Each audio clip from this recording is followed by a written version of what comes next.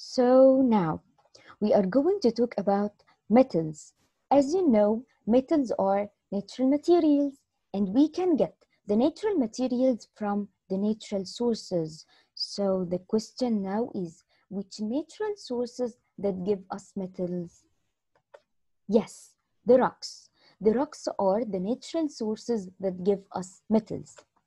Metals are the only natural materials we can get from the rocks. There are different examples on metals as we have here gold, silver, iron, copper, and steel. Metals usually look so shiny. Okay. We use metals in making different objects as nails, coins, can, jewelry, key and look, paper clips, spoon, fork, and knife. Here, the first metal with us today is gold. Wow! The gold, we can shape the gold into a very different, beautiful shapes. The gold is so expensive. We can make the jewelry as ring, necklace, earring. But now, how can I shape the gold? It's so hard to shape it, yes? Here, a piece of gold, a raw gold here.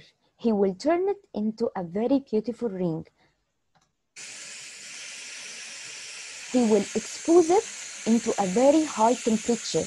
But don't try it by yourself. There are special people who know how to deal with it.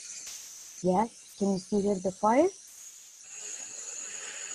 It's easy now for shape it.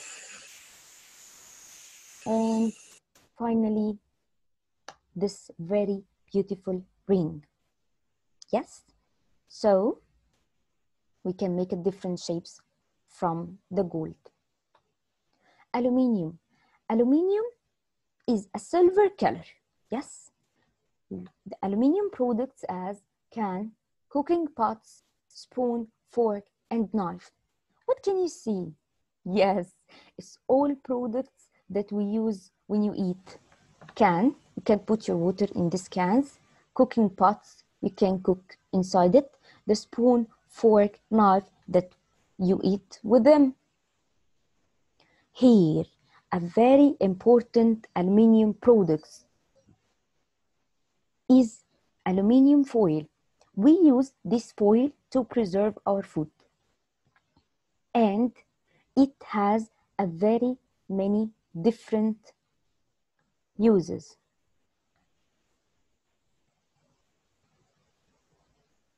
Yeah, here I share with you a life hack you can do. If your alarmer doesn't work, what should you do? You will put the batteries.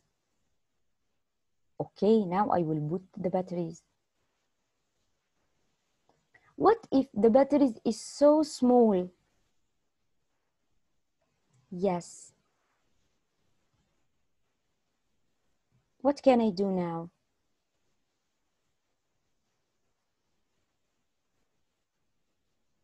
I will use aluminium foil.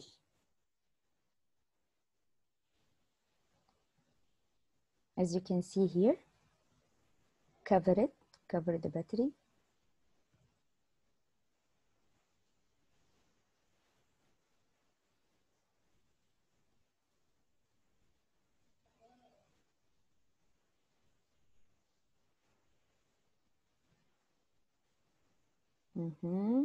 Wow.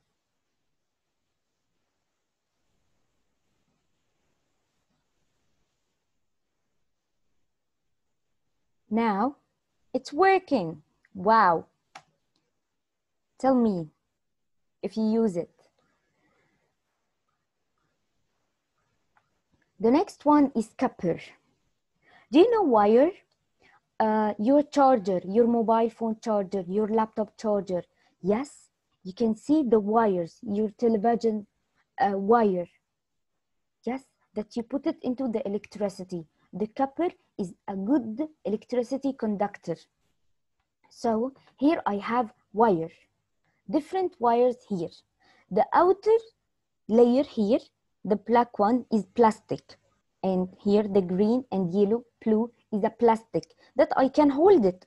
It's so easy from the plastic part, but I cannot touch the copper inside it. Here is the copper. The copper color is orange, as you can see here. If you peel it out, you can see the copper inside each wire. Let's see together. What is copper? Here.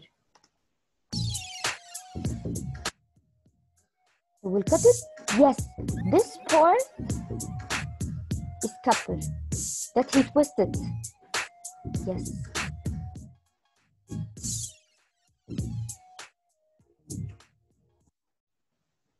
Can you see this?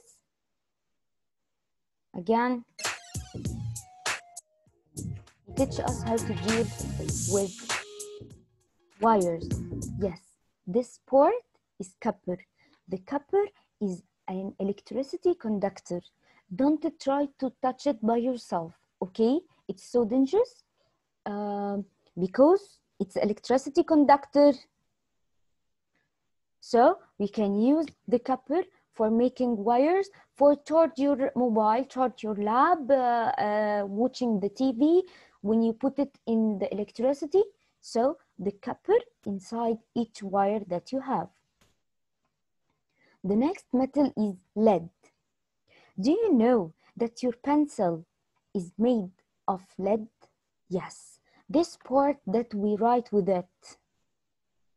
It's a so soft metal, so we can write and draw with it. And like this beautiful drawing. So the lead is a gray color, has a gray color. It's so soft, you can write it and draw it and do what you want. The last metal is iron. Iron is so strong, hard, rigid material. We can make a heavy and big products from the iron. As you can see, bridges, cars, doors, big doors, towers, and big buildings. Yes, any heavy, big products as buildings, cars, planes, or planes are made of iron. The iron is so heavy, rigid, hard material. Thank you, guys.